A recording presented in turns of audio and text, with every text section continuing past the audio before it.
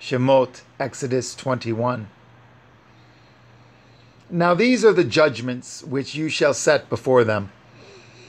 If you obtain an Ivri servant, 6 years he shall serve, and in the 7th he shall go out free for nothing. If he came in by himself, he shall go out by himself. If he were married, then his woman shall go out with him. If his master have given him a woman, and she have borne him sons or daughters, the woman and her children shall be her master's, and he shall go out by himself.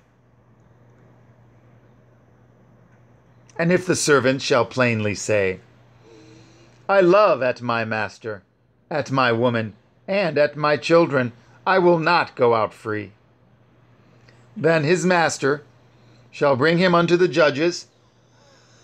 He shall also bring him to the door, or unto the doorpost, and his master shall pierce at his ear through with an awl, and he shall serve him forever. And if a man surrenders at his daughter to be a maid servant, she shall not go out as the men servants do. If she please not her master, who has betrothed her to himself, then shall he let her be redeemed. To surrender her unto a strange nation, he shall have no power, seeing he has dealt deceitfully with her. And if he have betrothed her unto his son, he shall deal with her after the manner of daughters.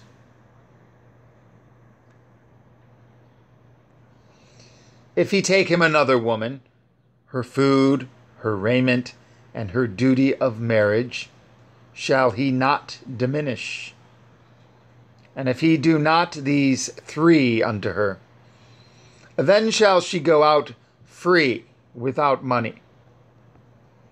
He that smites a man so that he die shall be surely put to death. And if a man lie not in wait, but Elohim deliver him into his hand, then I will appoint you a place whither he shall flee. But if a man come presumptuously upon his neighbor to slay him with guile, you shall take him from my altar, that he may die. And he that smites his father or his mother shall be surely put to death. And he that steals a man and sells him, or if he be found in his hand, he shall surely be put to death. And he that curses his father or his mother shall surely be put to death. And if men strive together, and one smite at another with a stone, or with his fist, and he die not, but keeps his bed, if he rise again and walk abroad upon his staff, then shall he that smote him be innocent. Only he shall pay for the loss of his time, and shall cause him to be thoroughly healed. And if a man smite at his servant or at his maid with a rod, and he die under his hand, he shall be surely punished. Notwithstanding, if he continue a day or 2, he shall not be punished, for he is his money. If men strive and hurt a woman with child, so that her fruit depart from her, and yet no mischief follow, he shall be surely punished, according as the woman's man will lay upon him, and he shall pay as the judges determine. And if any mischief follow, then you shall give life for life, eye for eye, tooth for tooth, hand for hand, foot for foot, burning for burning, wound for wound, stripe for stripe. And if a man smite at the eye of his servant, and at the eye of his maid, that it perish, he shall let him go free for his eye's sake. And if he smite out his man's servant's tooth,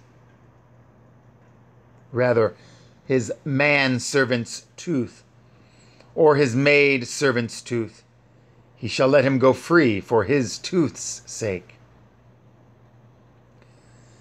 If an ox gore at a man or at a woman, and that they die, then the ox shall be surely stoned, and his flesh shall not be eaten.